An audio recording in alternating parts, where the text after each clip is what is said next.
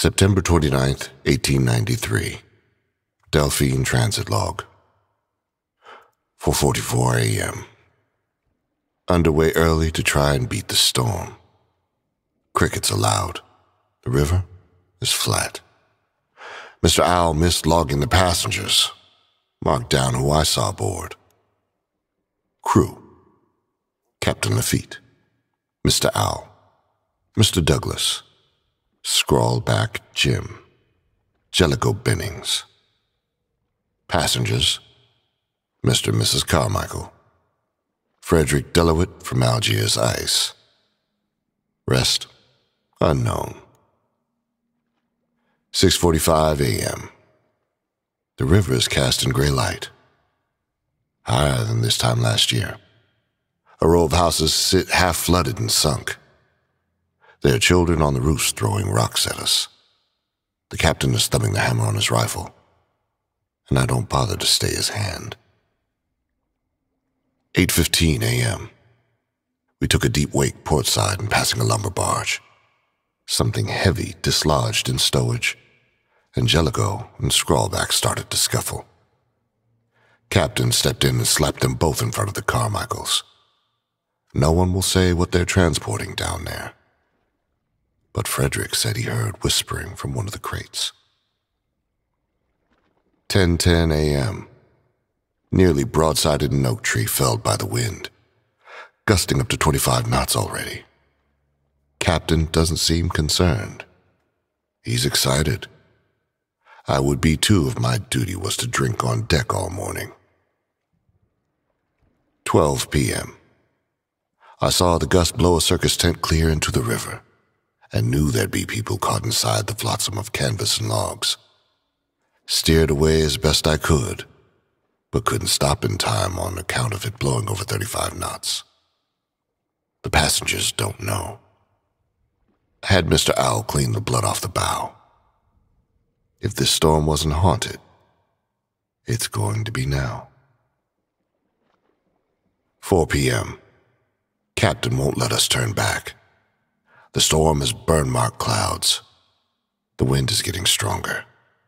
Tastes like ash. Every omen of a hurricane is upon us. If we survive this, I'll make sure the captain never sets foot on this boat again.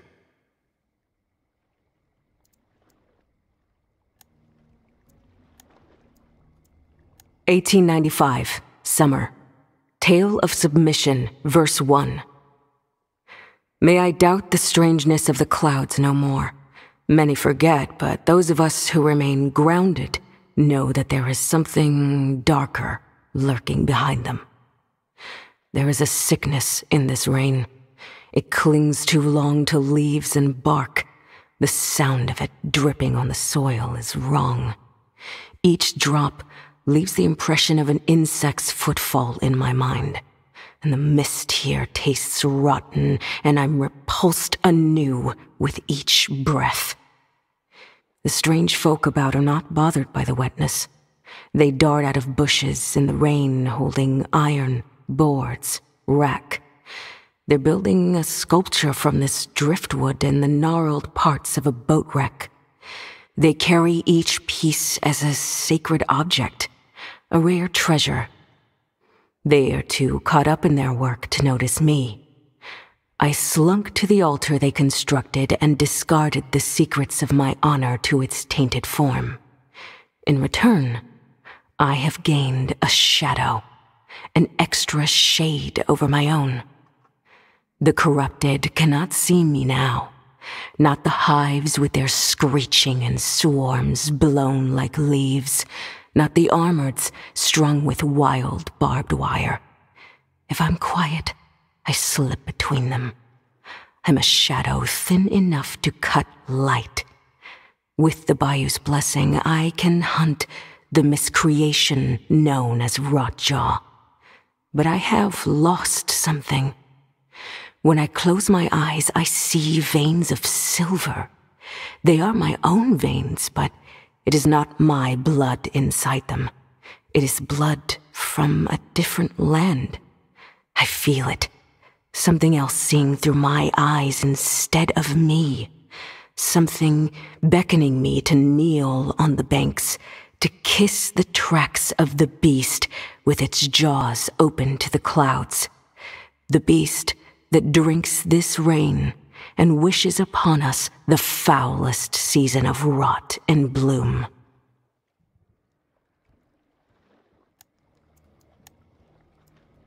(1895) Summer. Prosychomai of the Primal. Volume 1, Chapter 1.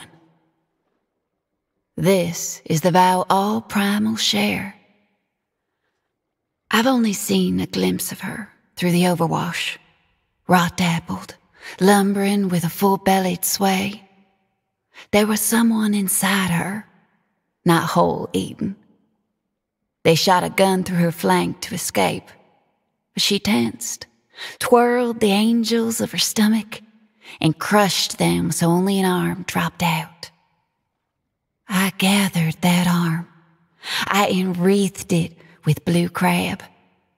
I balanced it on the bitten carapace of a turtle to make myself a compass. Not one that points near north, but one that aims true to the wishes of men soon to be preyed upon. The others want to gut her, lash her mandible, sip her salt life until its red be gone, and they possess magics not known. That reptilian folk can't be tracked. He has gained some instinct, some knowledge of my presence without regard for the direction of the wind or sound. Like he smells the blood beating in my heart. His children are easily followed. That ward and that humpbacked one. They are clumsy. They move with the steps of drunk fairies and leave their filth like crumbs. I can lick a beetle and tell of their direction. That is the filth they leave behind. If there is a testament to be writ here, it will be through our prosychomai, this prayer that does not cease. We will come face to face with her. We will offer her the miracle of many fleshes. We will feed her until she cannot move. Around her, we shall make a shrine. But I will be the one to sit atop her. I will have a throne in these waters at last.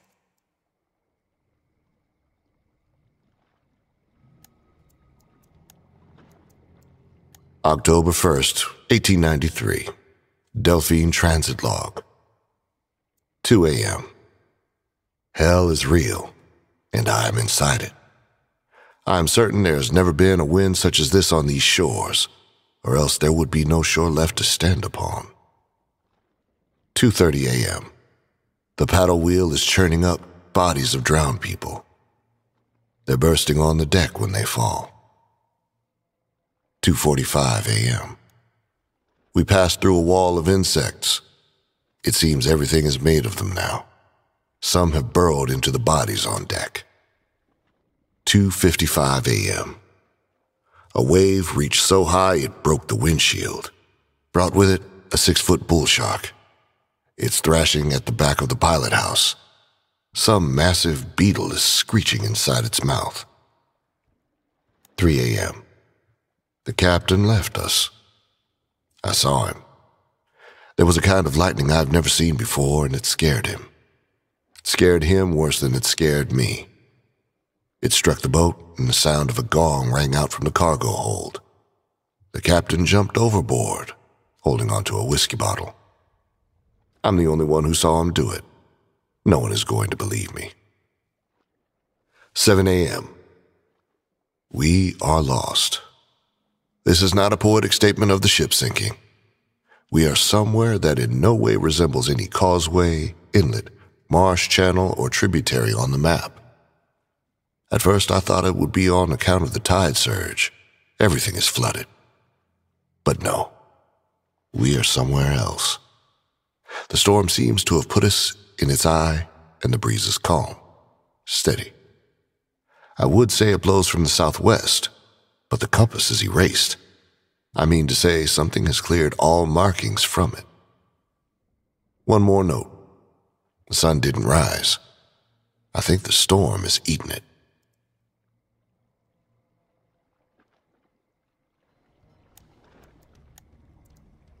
"1895, summer, Helmsman's landlog. The smuggler's pact is to put gold before souls. If they don't bleed money, I don't care what risks they take. But the captain smells land-worn. A coward, even. He clings to his rifle and sweats. She's near. He sputters. Rimbo, Jazz, into the dew reeds to look for the cargo. Don't linger at the trace. Get in the reeds, they do. They slide through the pluff, mud, and heron bones. Me and the captain wade across the still water and take cover behind a palm fringe. We watch them get distracted by the trace. The creek trembles. It shivers, rattles my knees. The rotjaw breaches with Jazz clamped in her mouth. Those jaws could crush a cannonball. I don't know what to call what they do to Jazz's head. Wind surges. It whitecaps the marsh upstream. I brace for the gale force, steady the captain as he shoots. He's got dizzy aim, sends a bullet through Rimbo's chest. Rotjaw purges her shackles. Bolts of blue-green lightning leap from the water and burn Rimbo. His scream comes out of his eyes instead of his mouth. I guess that's because his mouth is gone. Captain gave up watching the frenzy. He stares east. There it is. Mother of Mary, there it is. The captain drops his gun. The smokestack of a ship rises through the gator froth. It steams with a dead fog, but it's real. Knocks a tree over. Rotjaw stops playing with what's left of Jazz and Rimbo. She slinks away and follows the smokestack as it glides downstream on vapors. I don't see how we're supposed to get treasure from a ghost ship, I tell the captain. He winces. I imagine he's thinking the thoughts of all cowardly captains, that one day gold might float true enough to save him from what he's left to drown.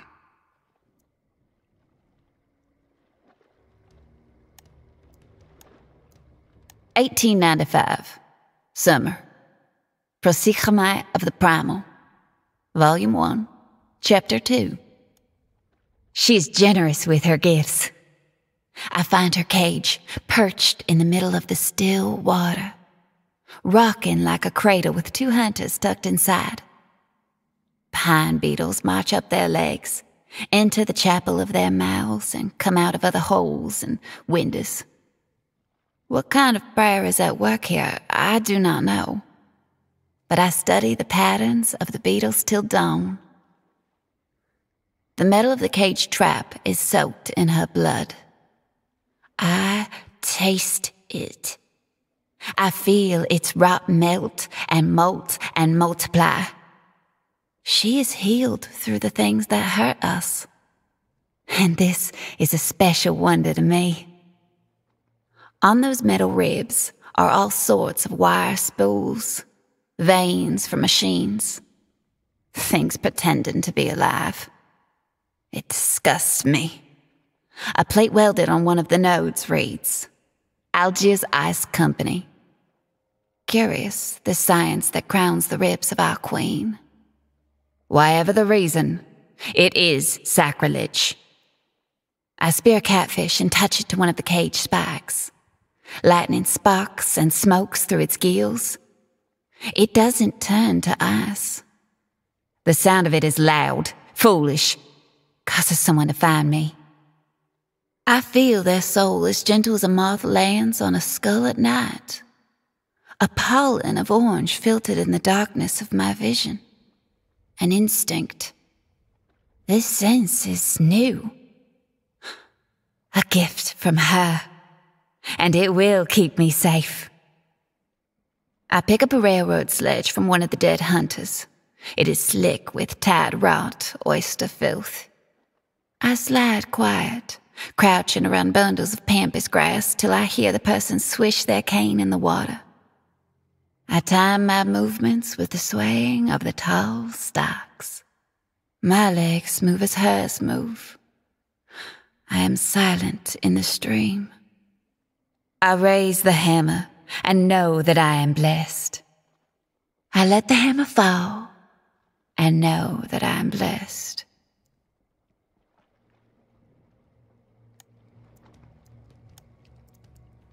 October 1st, 1893. Still. Delphine Transit Log. 0000 hours AM. Time unknown. Time is irrelevant here, as is hunger, thirst, and other bodily functions. If Mr. Carmichael were to cut me open, he would find clockwork. Clocks inside all of us. The moon here is a joke. It barely moves. 0000 hours AM. There are more people aboard than I thought.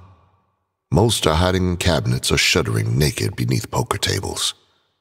Some find river snails and isopods and shove them into their eyes. There are only a handful of the crew and passengers left to talk to. 0000 hours AM. I told the rest that the captain abandoned us. Mrs. Carmichael called me faithless, said I steered us into a twilight hell. Mr. Carmichael accused me of pushing the captain over. Angelico agreed, mentioning that our cargo was immaculate. Frederick claimed that we had the Ark of the Covenant on board, that he could hear a voice from it without using his ears. Mr. Owl said he'd gut Frederick if he kept on like that. Scrawlback Jim shot off some rounds, shut them up. He said he wasn't hungry and hadn't pissed for 1,000 years. There was something stalking the boat he wanted us to go shoot. Apparently, the Delphine is full of guns and stolen goods. He mentioned some kind of crenulated insectile head like an artifact, too. 0000 hours AM. They've been shooting for an hour at the giant beetles that plow these channels with their migrations, at the trees, at the waterlogged roaming sailors that explode silver vomit from their mouths. The sailors seem out of time, more lost than we are. 0000 hours AM. The gunshots woke something up. It raised the Delphine a whole foot out of the water, then swam out, turned, and rammed us head on. All I saw were jaws tearing into the paddle wheel.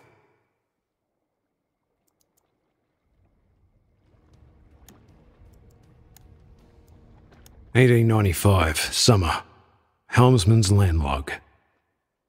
They say time heals all wounds, but it runs like water and drowns the unwary. When you untie me, I'm going to stab you, the rat told me. She was wet and shivering. I shoved a rag into her mouth, smeared grease across her eyes out of courtesy. Testing the powers of a ship curse is brutal work. Captain left to talk to that man, Finch. Orders were to see if the Delphine had blessed us. I went beside Glib and the gunrunner by the altar we found. I didn't feel this would work. The rat was in the middle of the river. She couldn't move a finger lashed to that tree. I shot first, hit her in the shoulder. She didn't make a sound. Glib and the gunrunner shot her next, both in the legs. She made a sound then. It was muffled through the rag. I watched her through my scope. Damn me if I don't speak true. The water boiled at her waist. Her skin spit out each bullet. The holes closed, all healed by the water. I shot the knot, let her loose. Glib spat tobacco at the altar. This don't mean anything. The Delphine is running from us, the gunrunner told me. From the captain. We hadn't seen or heard the rat swimming. She was just there. Tucked a bayonet into Glib's ribs. Before I could cock her hammer back, she shanked the gunrunner in the neck and stuck me in the armpit. I've seen men shredded by anchor chains, slit at the throat by crane wire. Somehow we bled more than all of that. Go on, boys, the rat said. Time for your bath. We stumbled into the stream and the water boiled at our waists. Glib murmured something about mermaids drowning. Our cuts healed. Water turned to blood. The rat pointed north of the bayonet, to where steam rose above the trees. and a boat's ghostly engine struggled.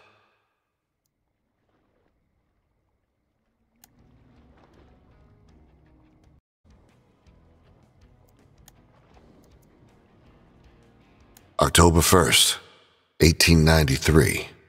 Forever. Delphine Transit Log, 0000 hours AM. It seems we've been underway for 10,000 years. It feels like I'm made of ley line and fog. Mr. Carmichael can't leave the saloon without licking 5 barnacles in ritual sequence. North, south, south, west, east, south. Mrs. Carmichael lives inside what remains of the paddle wheel now. She hugs the axle and spins with each turn. Sometimes I hear her singing. Frederick has been building a contraption. He says he can use it to transport us home. When he leaves the cargo hold, I go and break parts of its cage. 0000 hours AM. Mr. Owl caught a beetle the size of a sea turtle and tried to bring it aboard. He was going to try eating one again, but that alligator lurched out of the water and snapped his arms off. Mr. Owl won't be flying anytime soon. Again, that young girl was on the banks, watching, moving her hands all strange. Maybe she can control that thing. Maybe she can control all of us. 0000 hours AM. Mr. Owl has rotted from the inside out. Last word he spoke was Rotjaw. 0000 hours AM. After the 5th attack by the Rotjaw, we were boarded by a man on a rowboat, some stranger we'd never seen before. It shocked me. It ruined my view of this place as pure and chartless. The man said our cargo was special. He said the insectile head buried under the guns was special. Julius Caesar sacrificed a goat on that very relic, the man said. Napoleon Bonaparte tried to feed it to his horse, too. He said the object once showed a man how to make the very first fire. He said if we shoved it inside that alligator, we'd all go home. He tapped the deck with his cane when he said, home.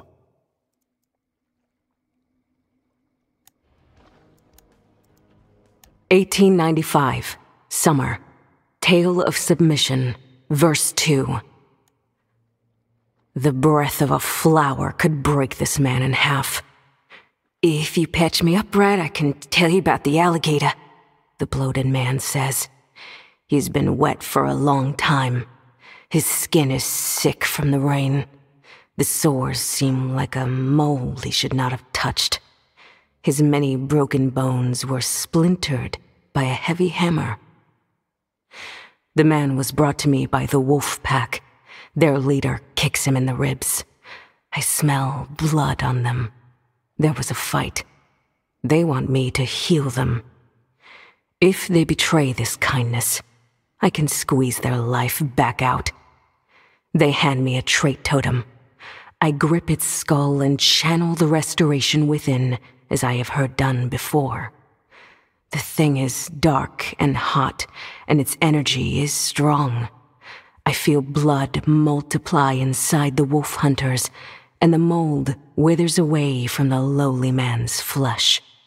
The totem vanishes. "You are Mr. Sherry?" I ask. "A weak name. A name for a worm." "Even a worm has seen things you have not." He stands.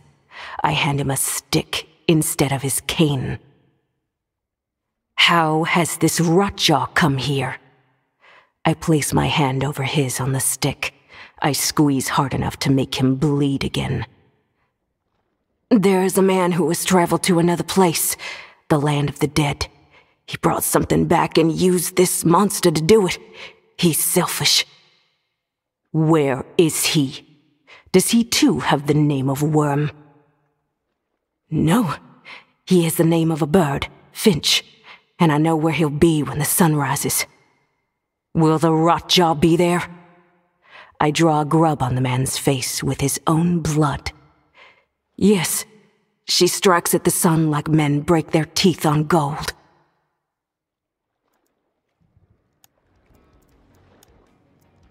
(1895) Summer. Tale of Submission. Final verse. I'm riding her snout through the wind, and her mouth is creaking open. The murmuring deafens me. Arcs of lightning bloom across the swamp, boiling the silver veins inside my eyes. I'm riding her snout through the wind, and the rain festers on my lips. Her smell is thyme and lavender, if herbs could weep pus. I'm riding her snout across the sky, and the rain putrefies. My ropes sling tight under her jaw and hold firm. I plant my fear inside my spit, and I spit into the holes of her jaw. This is my respect. Her spit is the color of fireflies squashed between a child's finger and thumb. I'm riding her snout across the bottom of the river, and the rocks cut me. I'm riding her snout through the boards of a shack, and her entrails snag on wood and glass. Her rot blossoms in the creek, and many fish burn and blacken, and I breathe in their life to give my arms the strength they've lost. I'm riding her snout over the creek, and her tooth shears the lashing rope. She death rolls. I let go. The bow of a ship steams in her lightning filth, arching over her. I'm standing before her open mouth, and I bow, my arms out. If I drip on her tongue, she'll bite. If I breathe into her, she'll bite. I stand still. I swallow vomit and the rain. Inside the Rotjaw, I see an object not of this land. Its head-like, maybe a paper fossil, maybe a pupa birthed from the first insect to tread on land. Its decay whispers in languages not heard since people first made fire. I dodge the Rotjaw's bite. She sinks with the boat. I know now what has fouled this rain. 1895. Summer. Prosikhamai of the Primal. Volume 1, Chapter 3. That wrestler weakened the Rotjaw and stopped the rain somehow. The clouds are like the fur of a sleeping animal, dead calm. She gurgles in the water. She calls me to her. But others have heard too. 4 smugglers in a watchtower. That reptilian and his kin, skulking under walkways. A shield of hunters caring for the grounded behind the trees. The skinned one rushes from the roots of an upturned tree. Muzzle fire flares from both his hands. Bark explodes behind my head. A firebomb flutters and breaks on the watchtower. As a moth might, we're full of moonshine and lust. Those grounded hunters bring a grunt horde led by a host of hives. They weave through them, undetected, as the helmsman and his captain get flanked. The reptilian's aftermath fire blows apart a water devil herd. The hornback sets off my trap. She screams, suspended on barbed wire. I hear pistol ammo run dry. I roll in the water. I was born to be as quiet as the thoughts of a wave. My lance pierces the skin from behind. I push its tip all the way through the birdcage of his lungs. Bullets slip through my skin. They're the wishes of butterflies scorched by summer. A knife blesses my shoulder. An arrow finds my leg. The pain rings a cicada in my ear. But I am relentless. I've made it to the Rotjaw. I touch her for the first time. The heaving, pulsing wildness of her. I bleed all the blood I have left into her mouth and banish her soul as mine is leaving too. I find the ghost of her hand and hold it. If I can cheat this death, so can she. I whisper, I can't save you. I can't make of you a throne. I can only crown you queen of my heart and hope its beating brings you back to me.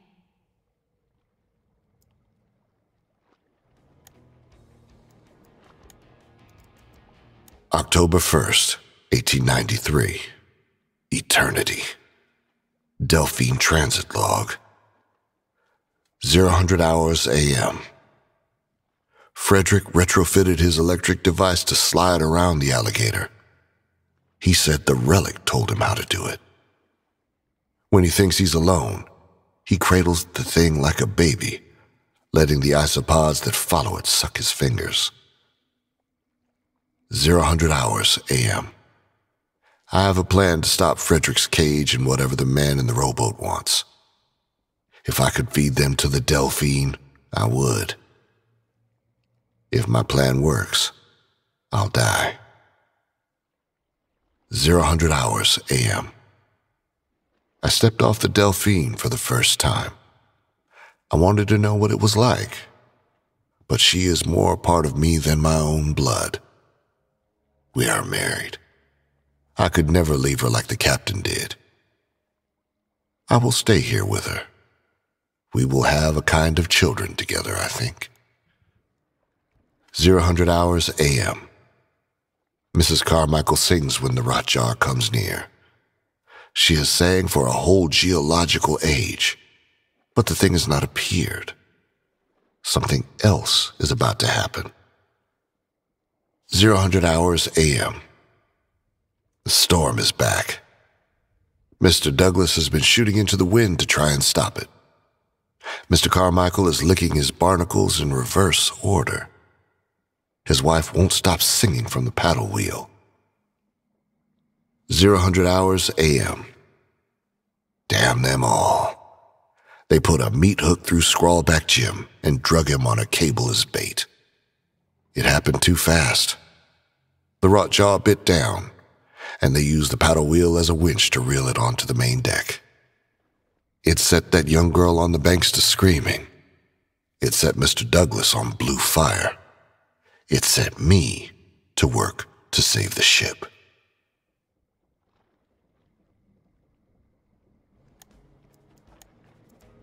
"1895, summer, helmsman's landlog.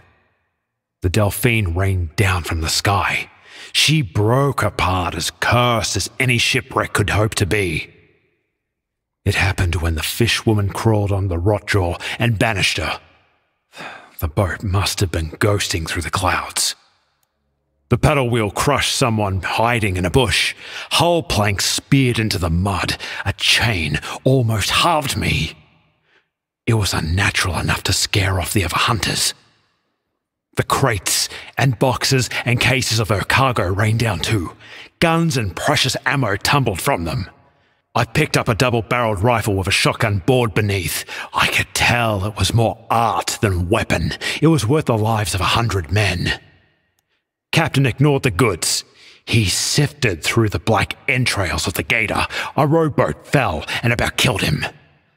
I heaved the captain out of that I-core and noticed a gathering approach.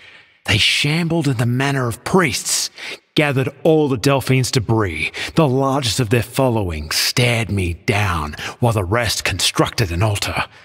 Some familiar hooks slung over his back and steamed. They marched their new creation downstream in silence.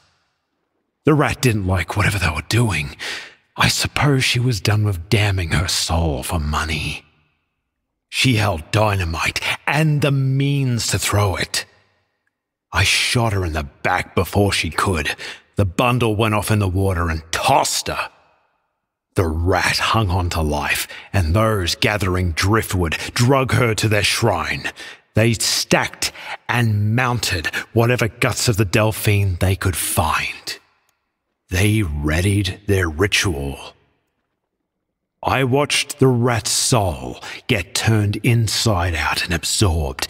It looked like a cloud. It smelled like the rain. Maybe that's what this rain is made of. But who's left to care when there is treasure to sell and guns to fire? I saw something gold in the water. I waited and stared and waited longer to see if it would float.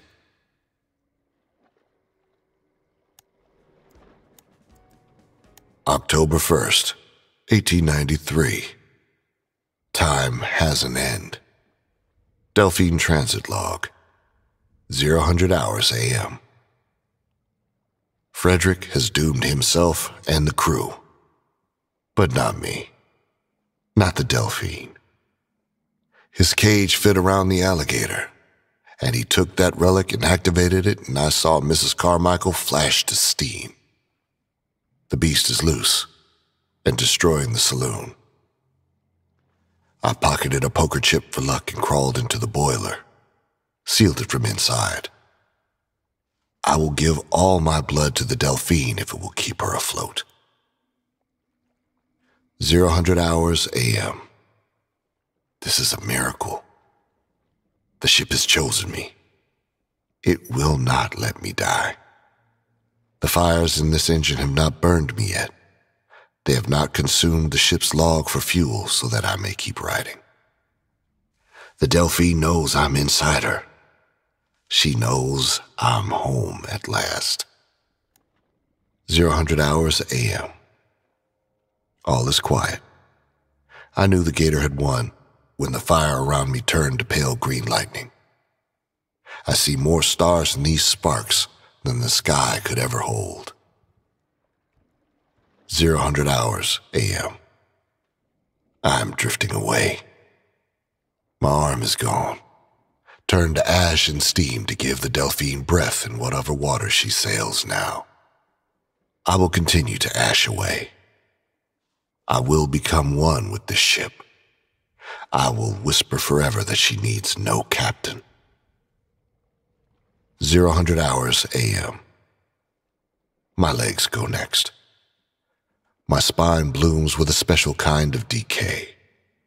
In the dark, in the flash of lightning strikes, it looks like I'm becoming a flower, a daffodil for the Delphine.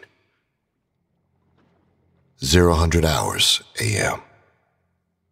I am almost complete. Just ribs, a shoulder, my riding arm. My skull has departed ahead of time. I cannot see, but my thoughts are everywhere. I will become 100 altars to her. I will turn souls into deckhands, mates, and chambermaids for her. She will always remember me. I will always be her shadow on the tide.